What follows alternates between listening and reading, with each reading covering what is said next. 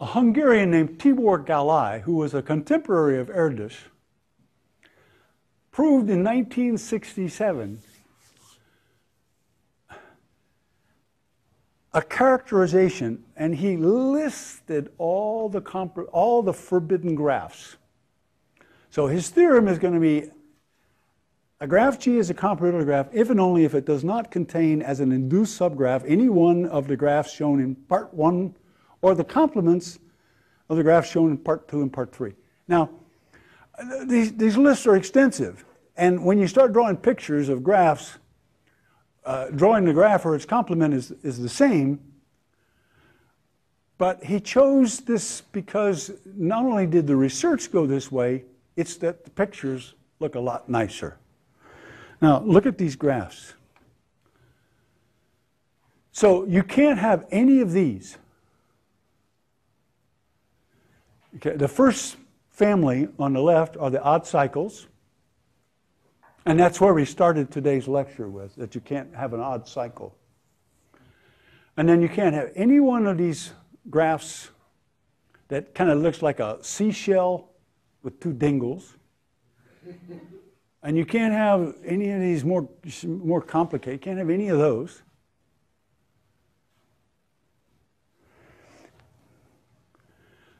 You can't have the complements of any of these. Now, look in the upper right-hand corner, and you see the even cycles. You can have an even cycle. You can't have the complement of an even cycle.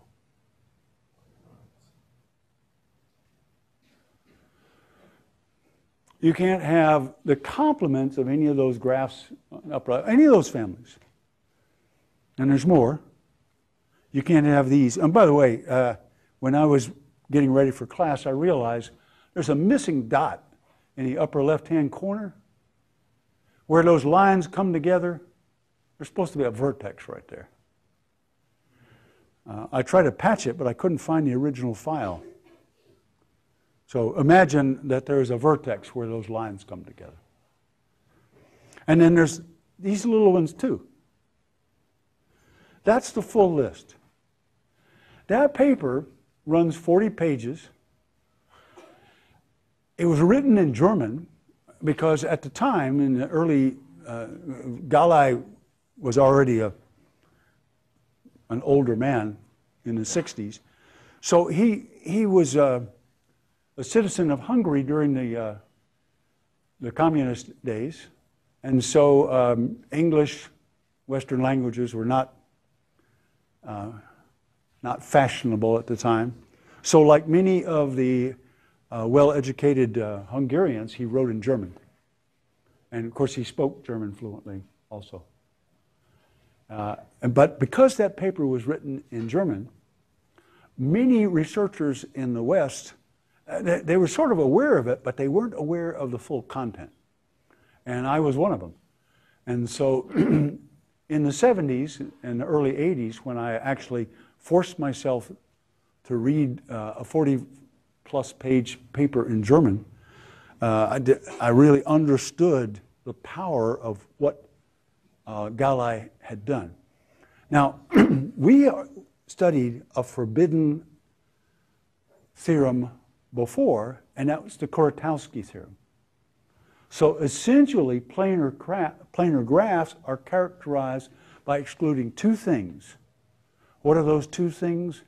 A K5 and a K33. Oh, okay, plus the homeomorphs. But there's really only two things that you're excluding. In the Galai characterization of comparability graphs, there's bajillions of them. They're all over the place. So you see how somebody like me gets examples for a class like this, where I want to say, okay, here's a graph which is not a comparability graph. What I do is I go to Galai's paper, pull out one of the little examples, and put it on the slide. And then we verify that it's not a comparability graph.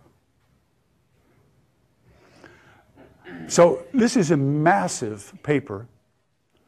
And it's amazing, in retrospect, that Galai was able to reduce the argument, to get the argument, and to reduce it to a finite number of pages. Of course, it's extremely hard. I want you to sort of generally be aware of it, but you're not going to be asked a question like, draw pictures of all of the forbidden graphs in Galai's characterization of comparability graphs. I couldn't do it. I'm certainly not expecting you to. However, a little exercise like we have just done, I could give you a modest size graph and ask you, is it a comparability graph?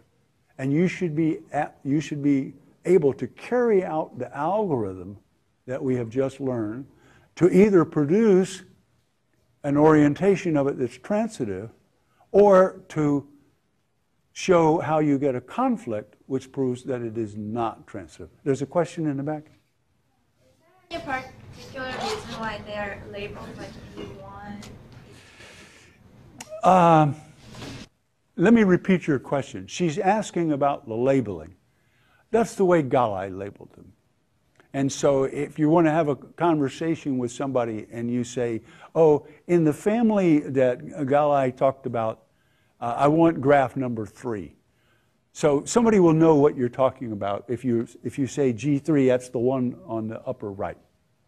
They're all slightly different. Now, you can call them anything that you want, but that just means that you're now using the same labeling, the same terminology that Galai used. That's all.